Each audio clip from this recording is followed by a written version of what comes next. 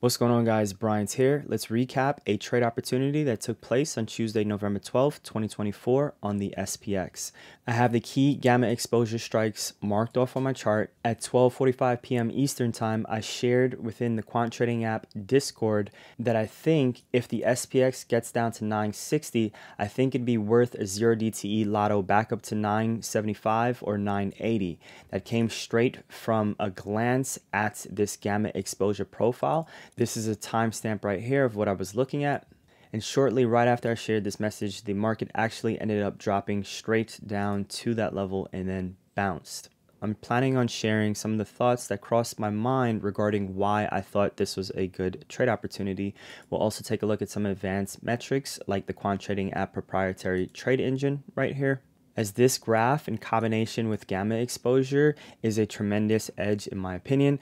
I am the developer of this, and I try to build tools that I think are quintessential to day traders, especially if you trade the SPX.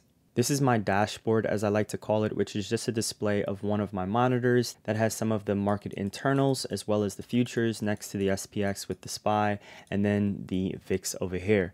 I put an arrow on the charts regarding when I shared that comment within the quant trading app Discord. Let's actually just change the VIX to a 3-minute time frame just to make it match exactly what we have here on the SPY, because the VIX was actually one of the key reasons regarding why I thought this would have been a good trade opportunity.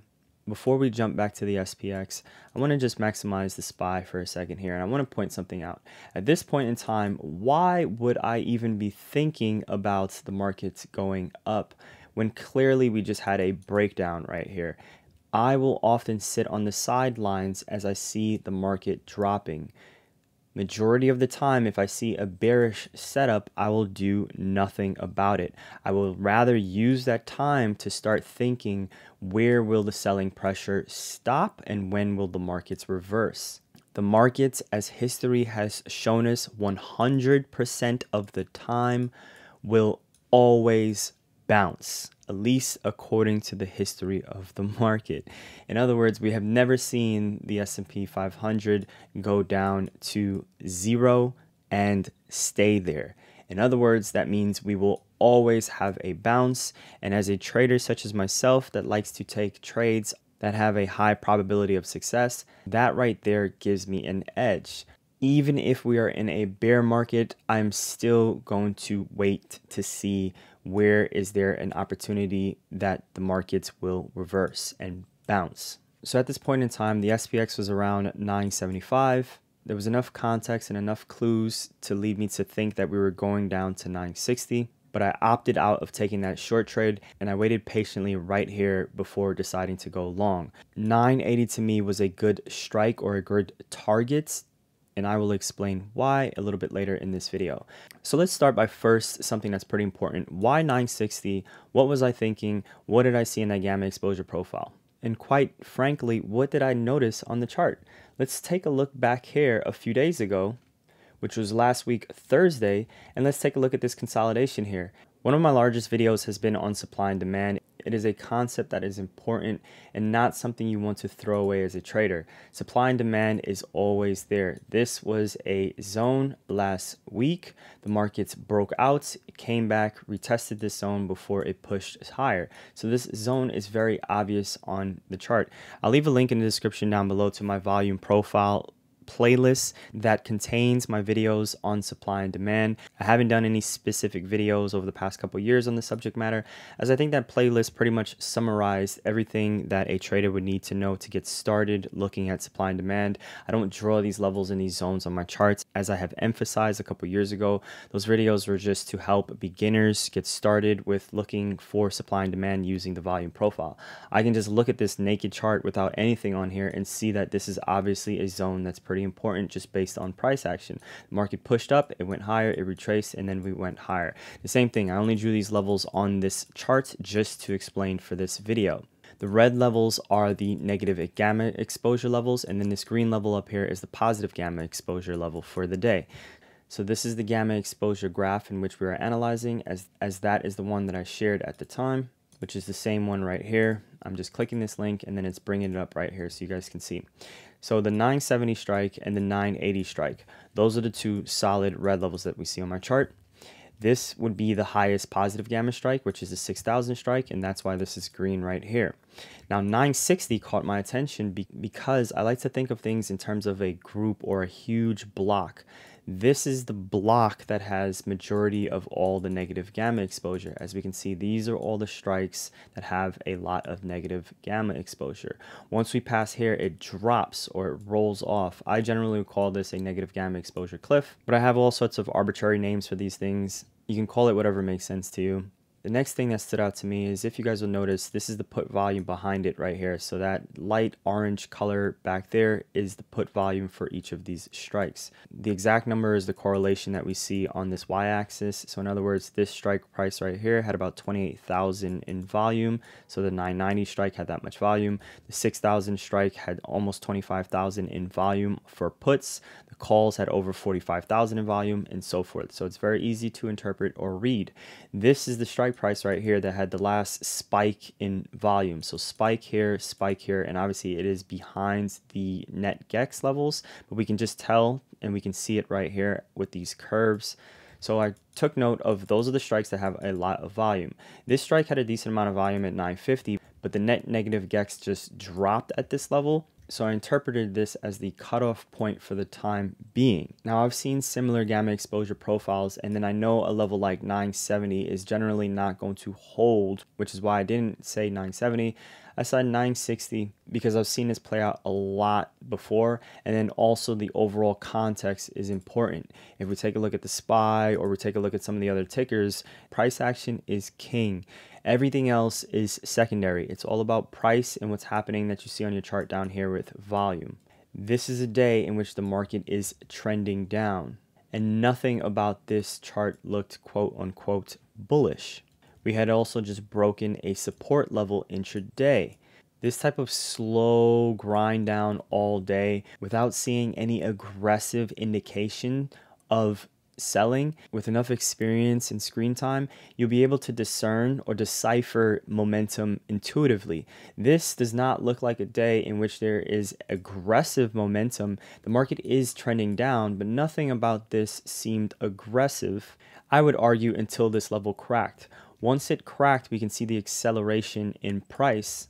But look at exactly when the signs of high volume started happening for the day.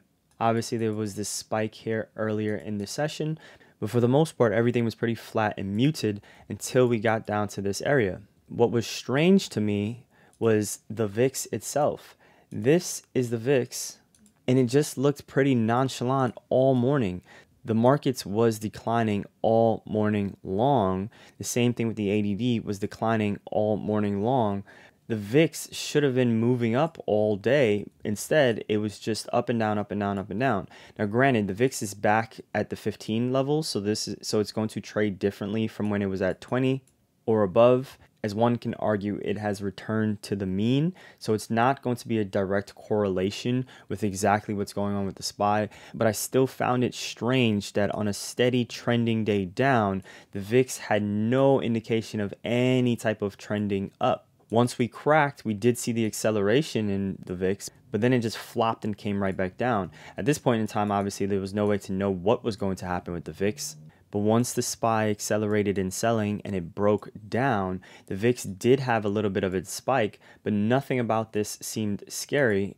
As we zoom out and we just take a look at this just looks like the VIX has fallen asleep over the past few trading days.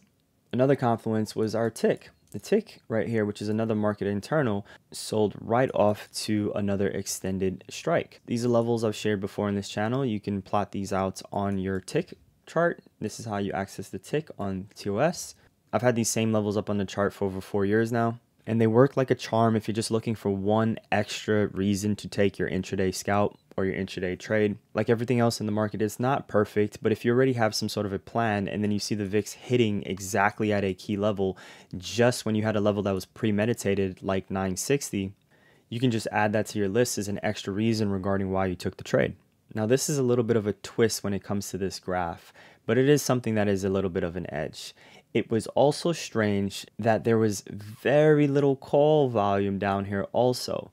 This is not always needed for this trade idea, but I did take note of this. It just looked so lopsided to this side with all this put volume, and there's no call volume. There's nothing really happening, no activity down here. That was one of the reasons that led me to believe that the market was going to want to return back to 980. 980 was a strike price that had a decent amount of negative gamma exposure. The market is generally going to want to close above these negative gamma exposure levels, especially when we're in a net positive gamma environment. The gamma exposure right now is negative, and for the 0dte it's negative, which is why it's indicated as this color red. 6,000 at the time did seem like it would be out of reach, considering there was only a few more hours left in the trading day. So for a trader to think the market would drop down to 960 and then return all the way up to 6,000, I think that would have been a little bit of a stretch. So I was a little bit more conservative in saying if the market was to drop down to 960, a good lotto would be to target it back up to 980. That means any higher that it went to 980 is just a bonus. In this case, it went 20 points in the money, which is amazing. There was a 10-point scalp that had instant gratification. I didn't plan on the SPX dropping 15 points right after I shared this, but it ended up happening. This is more so something I thought that was going to take 30 minutes, maybe even an hour to actually manifest. I thought the market was going to consolidate a little bit longer or continue to have that slow decline down to the 960 level and then have a sharp bounce right back up. But in this case here, it had the quick drop and then it had the bounce that happened instantly.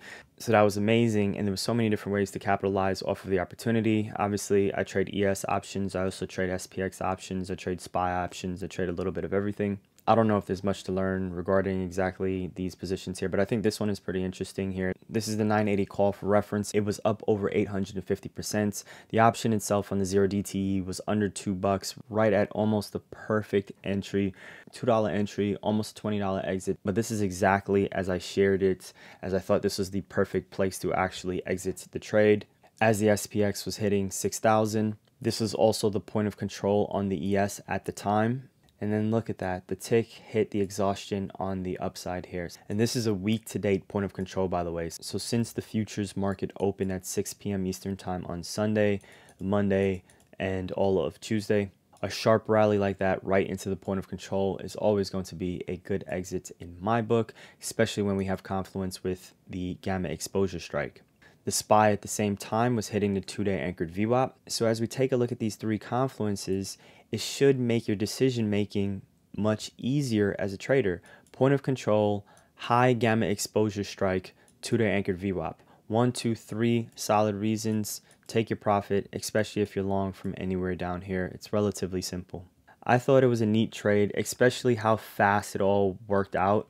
And then we have the QQQ, which was also confluence as it had hit the absolute gamma strike for the Friday expiration.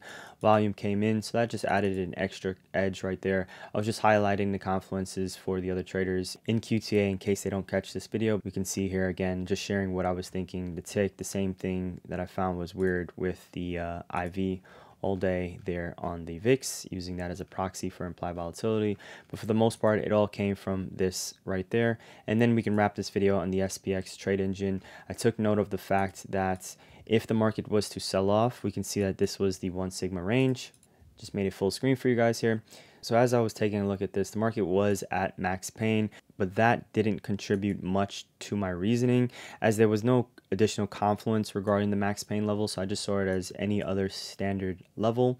960 was past the 1 sigma range for the SPX. By the way, this is something for Quant Trading App Gold members. I've shared this part of QTA on this YouTube channel before. If you don't understand everything that I'm covering on this video, I recommend you ask some questions in the QTA Discord, as I'm coming around to the conclusion of this video, and I'm just trying to point out very quickly some of the things in which I was looking at.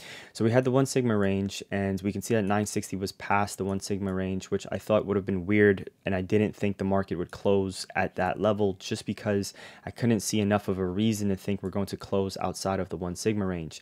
Usually if the market closes outside of the 1 sigma range, up or down, there's usually some sort of a catalyst, there's usually aggressive volume, there's usually high net negative gamma exposure strikes past the 1 sigma ranges, or there's just more momentum overall in the market. In other words, it's selling off quicker or it's flying faster than the way the market was trading today. So that meant anything below 960 was going to be a gift in my opinion. Now 980 also stood out to me because as we can see it is the 1 sigma close. So this is QTA just letting us know on this particular day based on all of the data and the information. Generally this is what we will see the markets like to close around. So in other words, if we're at 960 and I don't see enough reasons for the markets to close down that low, I'm just going to target where I think it wants to close based on the data that it's saying it closes most of the time. At this point the market is at 975, but just from taking a glance at this, I don't know what's going to happen in the future, but there's enough context and there's enough information. And this just comes from looking at a couple graphs. As they say, a picture is worth 1,000 words. I can take a glance at this and just say, oh, so the market's here right now. If we get down here, it probably should close around here. There's enough information to draw it maybe up to 6,000. As you guys in QTA know, the power strike is extremely significant or extremely powerful, especially when it lines up with the absolute gamma strike. And we see this candy cane or this dashed color right here. It's also the highest positive gamma strike as we know, so a lot of confluence around 6,000, which is pretty obvious because it is a 6,000 strike. But when all these things are aligning, we know that this is also going to act as some sort of a magnet. So even if you're not targeting 6,000, you want to see the magnet higher than the strike price in which you will be targeting. So it all becomes premeditated and the market plays out exactly in which the way you can expect it to move. We go down to here and then we bounce immediately and then we go up to here and then it pulls back. It ends up closing at 984, so pretty much right at 980, which is within the range in which it was expecting to close. Isn't that amazing? I think it is, which is why I decided to do this video. It's very late right now. I have an extremely long next few days ahead of me, but I just felt compelled to record this video, release it on YouTube, as this information I think is pretty neat. Those of you within QTA are already aware of most of this, but in case you are in QTA and you're not aware of this, hopefully this video can help you. It's not often I share these types of lotto plays, but generally whenever I do, my track record is pretty good.